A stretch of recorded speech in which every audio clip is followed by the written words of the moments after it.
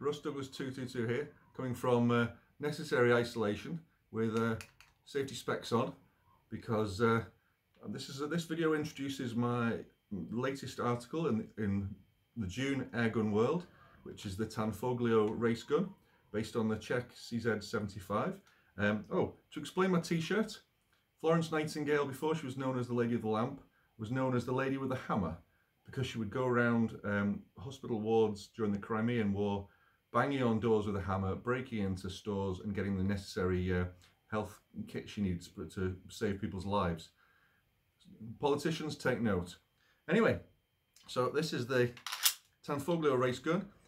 I've got no BBs in here, but I've just loaded some CO2, so if my lovely lady can ignore this noise for a second. So that's ready to go, and I'm going to hold down the slide release just to talk you through this for a second.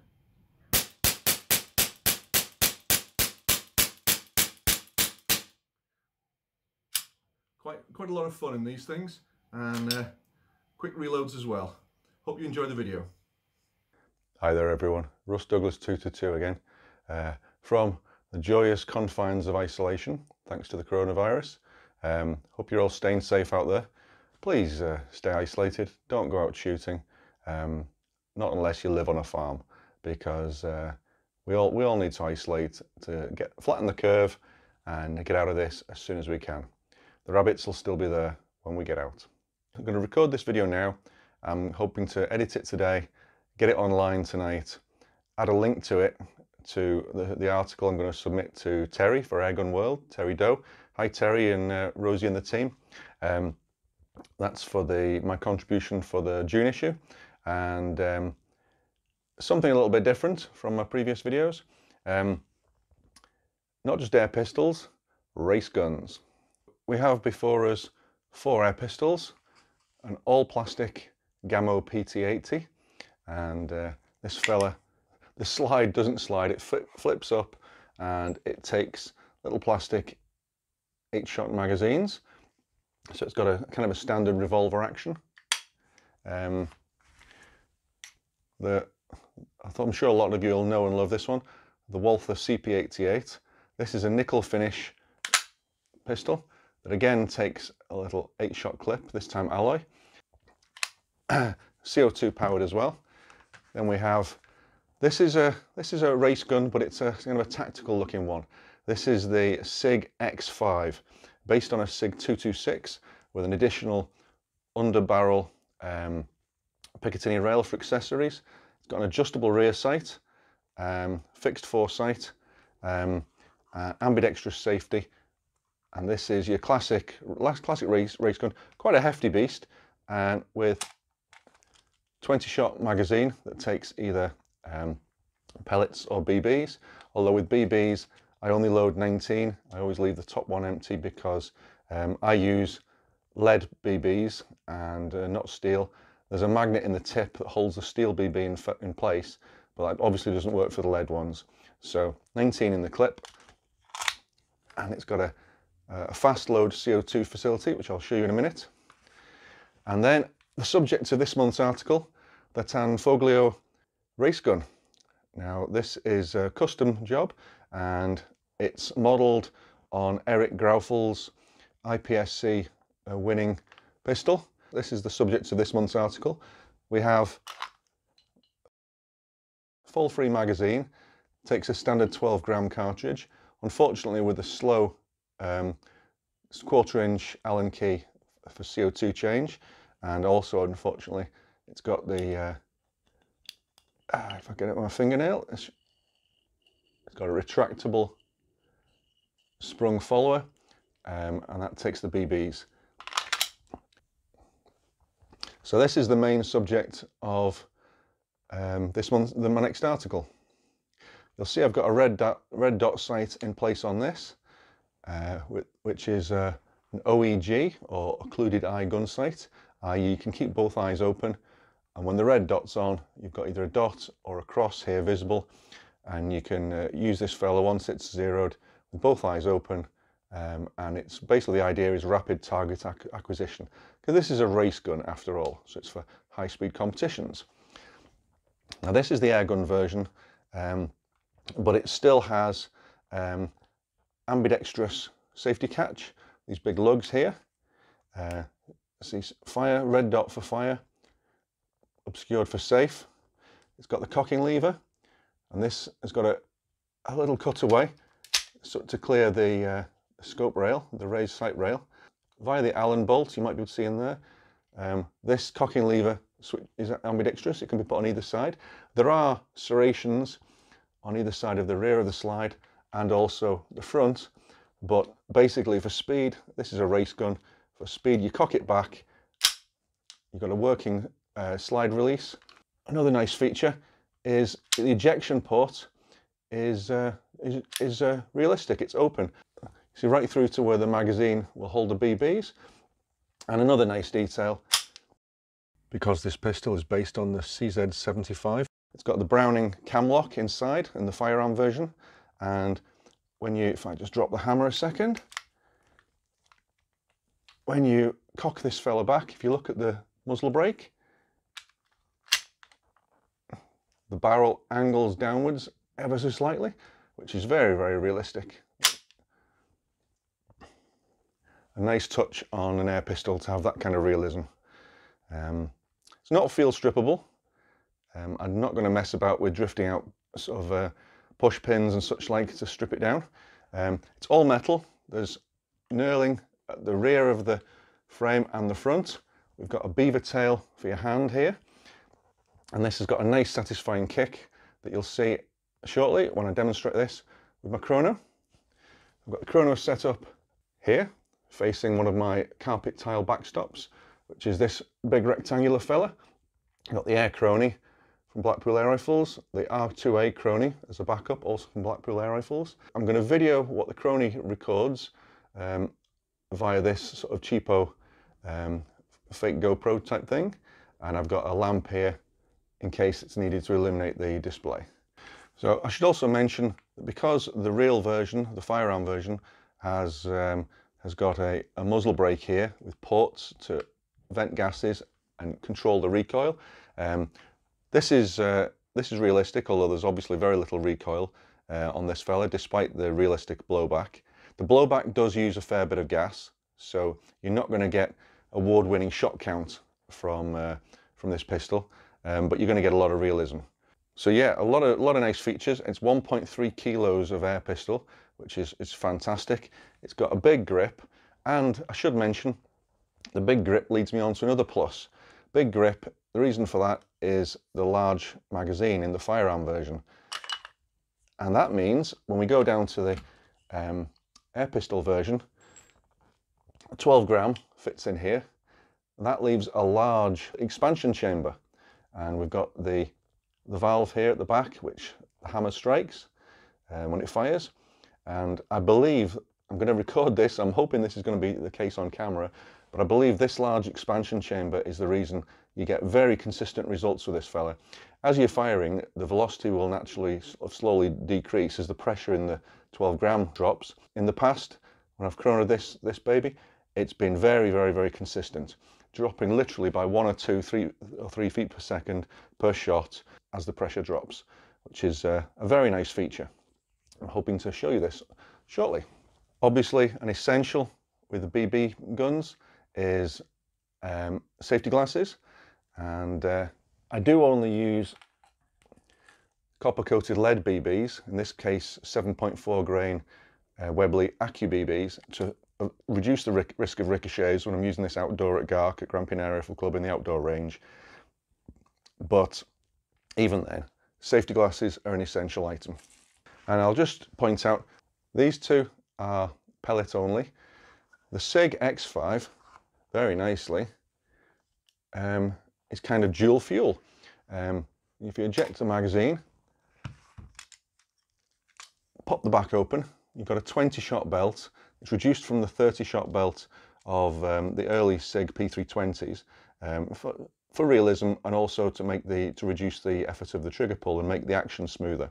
So this takes BBs or pellets, and over the chrono for these tests I'll have to use pellets on these two, but for more of a direct comparison, I'll use BBs on the SIG X5 to compare to the Tanfoglio.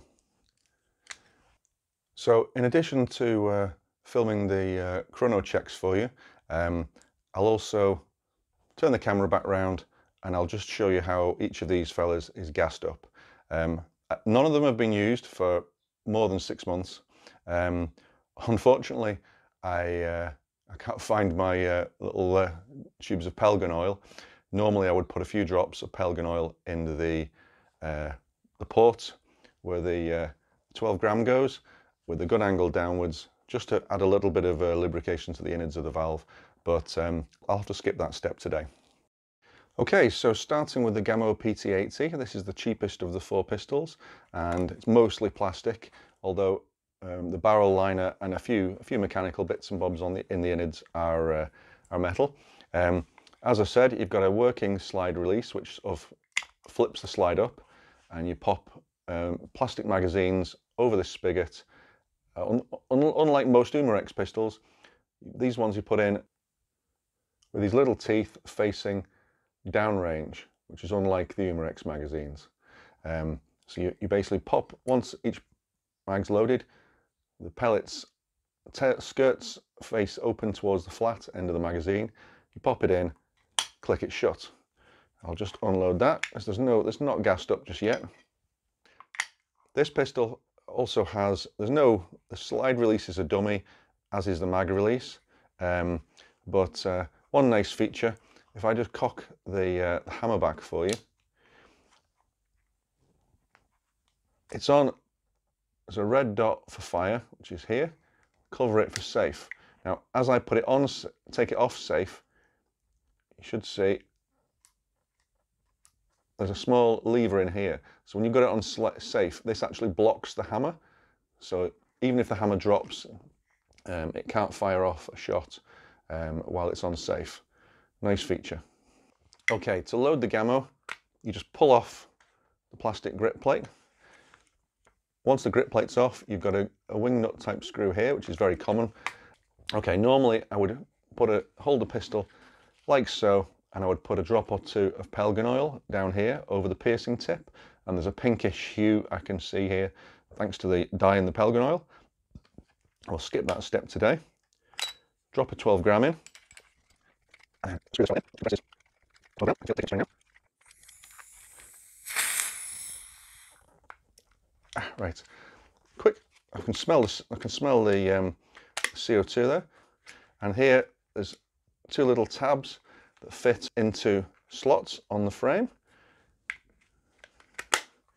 and click, on goes the side plate.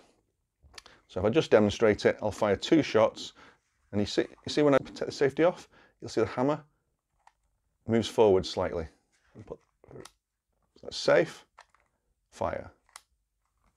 Okay, and I'll just fire 2 or 3 shots, which I would normally do after gassing up, just as to let the whole thing settle down. And again, just to confirm, no pellets loaded, and you can see right through the barrel. Right, so put it back on safe, put that to one side.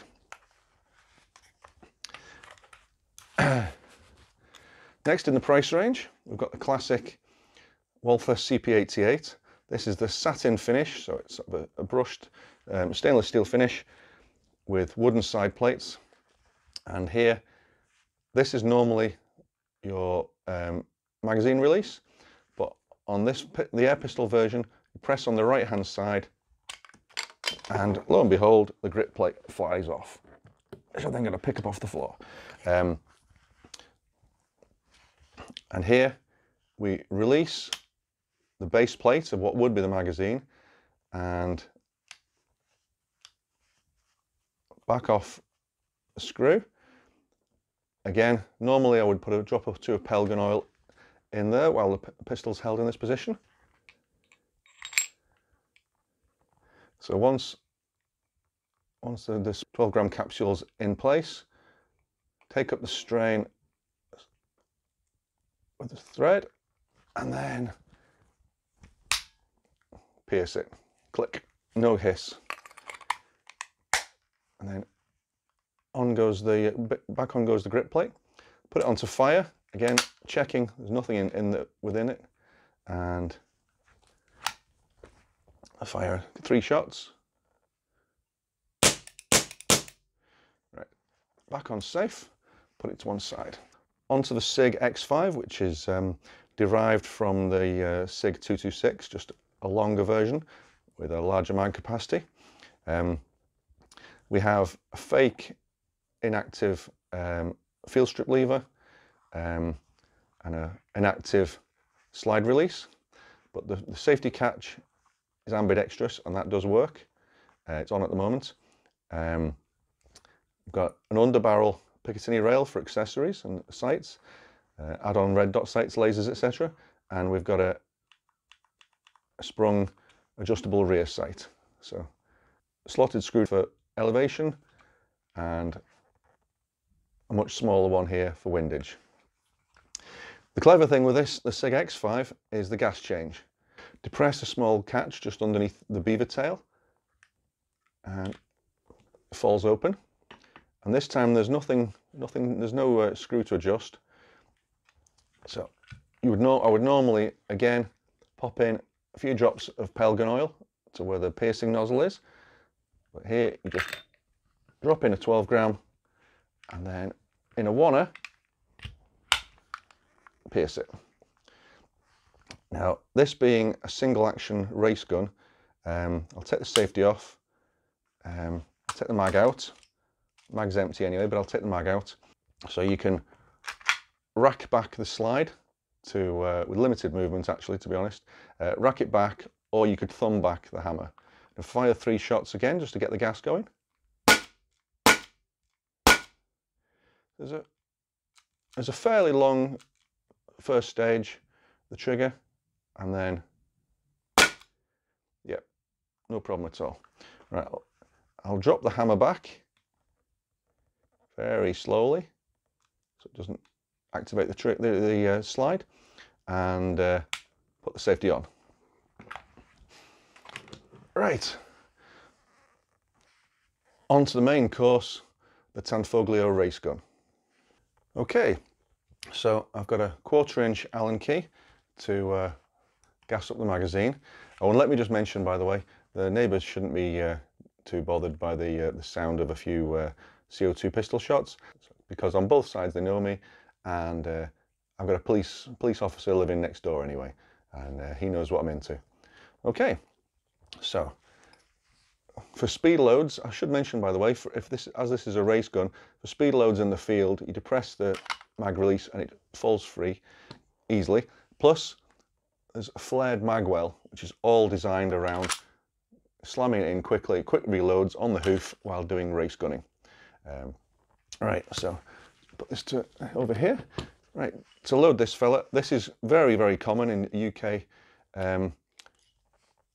CO2 powered air pistols. Basically got a plastic plug, and you take your 12 gram. Again, I would normally put a drop of Airgun oil in here over the piercing nipple. Drop it in, and just gas it up, and you'll hear the hiss. Oh, very faint, nice and tight. So that's now gassed up, which means, yes, I can no longer depress the valve here because there's gas pressure within this top part of the magazine. And just to demonstrate that it's gassed up, there's no BBs in, so the magazine locks back. And if what I'm going to do here is the safety's off, and I'm going to depress the slide release catch with my thumb, just so it doesn't keep locking back with each shot. Okay?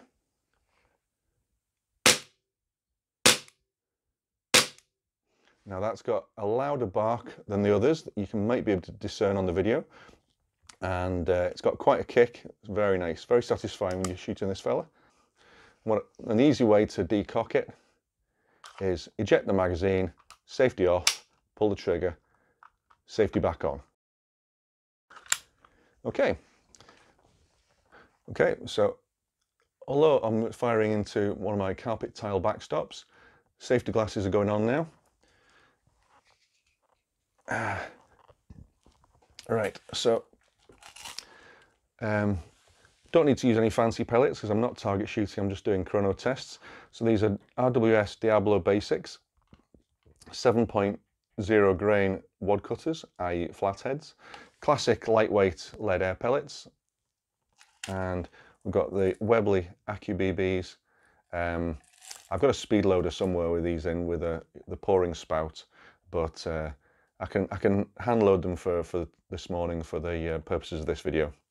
These are 7.4 grain copper coated lead. You should check that your particular pistols won't jam with the copper coated lead.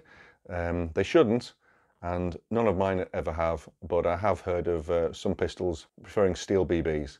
But just be aware of those ricochets. They ricochet like crazy.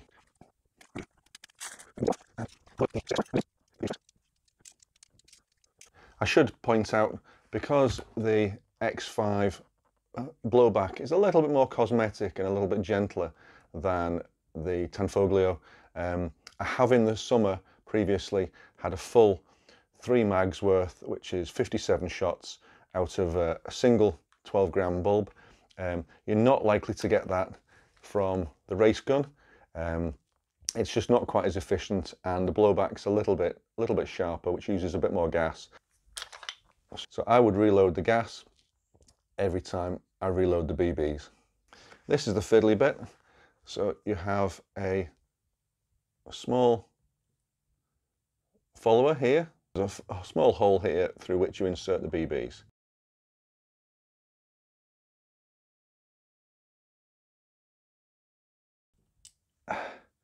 Don't be surprised if you lose a chunk out of your thumbnail while doing this. Okay, and I estimate, I believe there's 19 in here. That rings a bell from previous testing. For the Gamo PT-80, as I said, you take the flat side of the magazine and pop pellets in head first, like so. So you end up with a flat back and a spiky front with the wadcutter showing. I'll just load up maybe 3 more magazines to give a reasonable comparison with the 2 race guns. And I will be washing my fingers, washing my hands thoroughly after this this little exercise. You've got to wash your hands anytime you handle lead pellets. So that's 4 mags ready for the Gamo. And let's get the 4 mags for the Walther. Right, something I should mention at this point, these 2 fellas. There was an Airgun World reader, Stuart Pollitt, if I remember rightly, who came up with a gadget, his pellet bedder. So he's got 8 little brass faux pellet heads here that prodders, and a spindle with a base on it, and basically you put each magazine over the spindle, you put the bedder over the top and press them with a slight click, and what you end up with is 8 perfectly evenly bedded pellets for consistency. And I did an article on this in Airgun World over a year ago, and I did find, a couple of us did some tests, and I personally believe that this does help improve consistency and accuracy downrange, even using CO2 guns, which are notoriously inconsistent and therefore inaccurate. But yeah, great idea, the pellet bedder. So I'll just bed these in just for while I've got it. So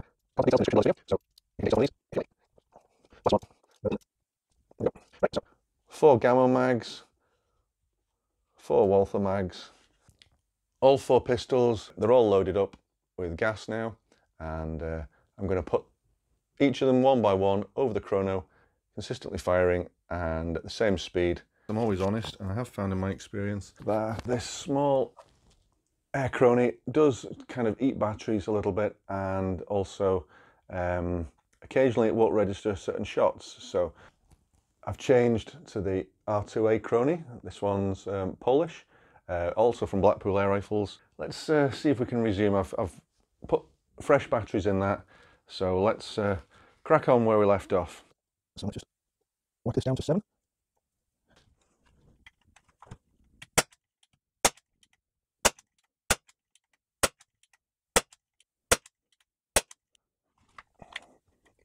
One gun. Next mag.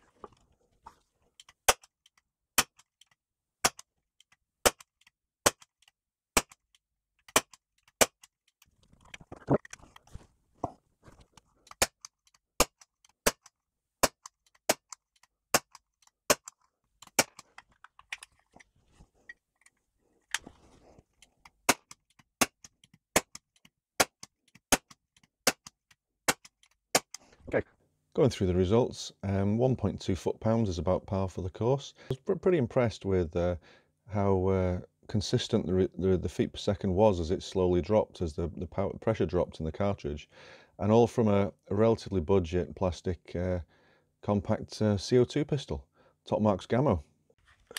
Safety on. Next up is the Walther CP-80. So I have 4 mags to go.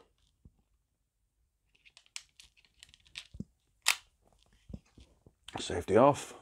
I'll use this in double action mode again.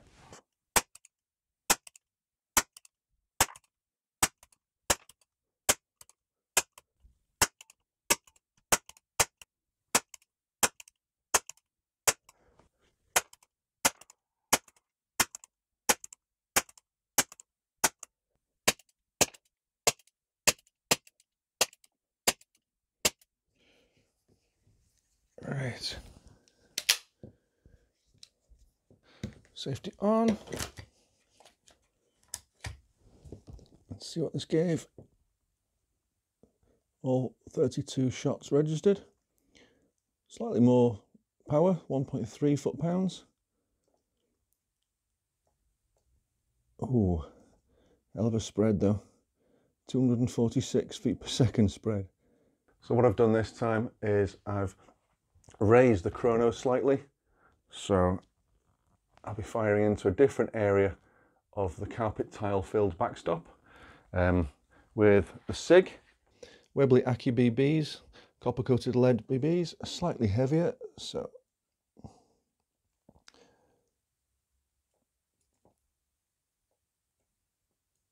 back to 7.4 grains. So SIG X5, 19 chambers on the belt, loaded with 7.4 grain Accu-BBs. So in goes the magazine, safety off, rack the slide back, and we'll see how this goes.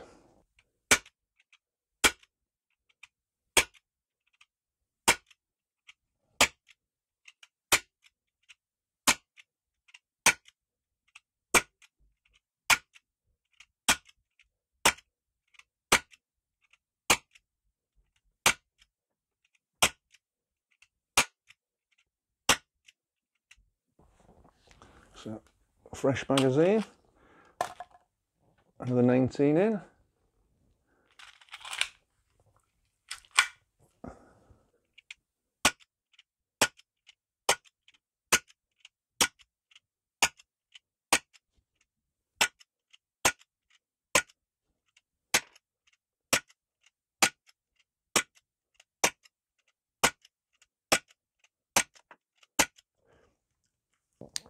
Should be 36 shots. Sorry, it should be 38 shots. 37, one's not registered. A little bit less power. Hell of a spread. I believe we've got 19 BBs here. So in it goes. Rack it back. Safety off.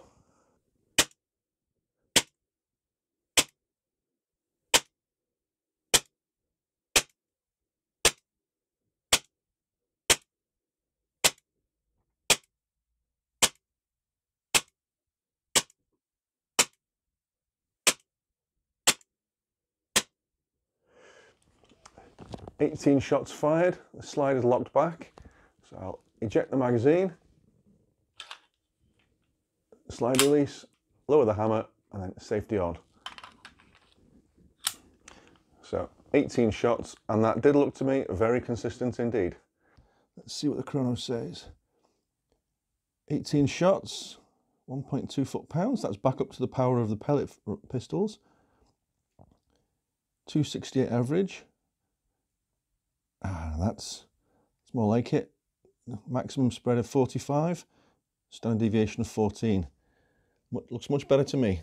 One thing I wanted to mention before I forgot, and this is the perfect video to mention it in, is something I'd love to see in the future from distributor or manufacturer like Umarex, would be something meaty like the race gun, still having quick change magazine, but if they brought out a range of Tanfoglios, Beretta 92s, Glocks, that sort of thing, Smith & Wesson Model 29 revolvers, all the classics, that had a best fitting style QD on the heel.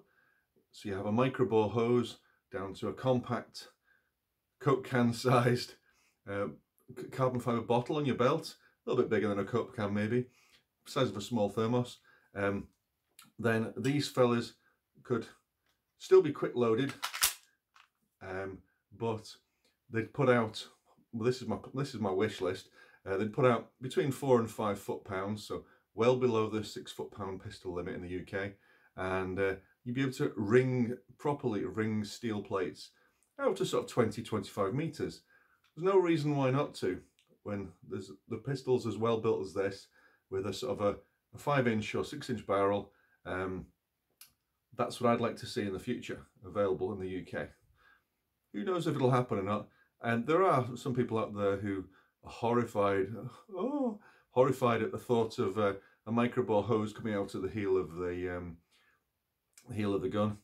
But I don't get that at all, and I'm more horrified at the fact that it takes ages to change the CO2 and load the BBs. So different strokes, different folks. Just throw that thought out there for you. So what's the upshot of all that testing then? One thing is I'm going to bin those cheapo cameras, because I had to redo the filming 2 days later of the chrono with my mobile phone. I ain't using those little cameras again. I need to save up for a GoPro or two. Upshot is the Tanfoglio's great fun. It's quite a dramatic looking gun. It's nice and weighty in your hand, hell of a recoil. It's just simply a lot of fun. I'll probably look into getting a spare mag for it, but Brian and I have both got identical pistols, and we find it's great fun outdoors at Crimean Rifle Club, ringing the steel plates in the summer when it's fine weather for CO2 pistols. And as you'll have seen from the chrono testing, sorry for any inconsistencies with the editing, but as the Tanfoglio's power-wise is up there almost as high as the two pistols firing pellets, and it's very, very consistent. So top stuff.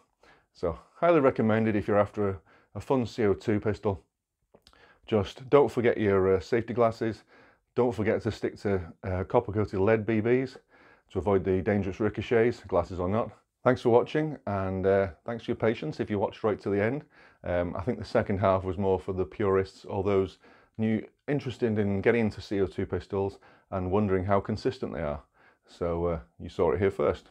Feel free to like, subscribe, and of course share it with others. And I'll be posting links to this video on the usual forums. Speak to you all there. Take care, stay safe, enjoy your shooting.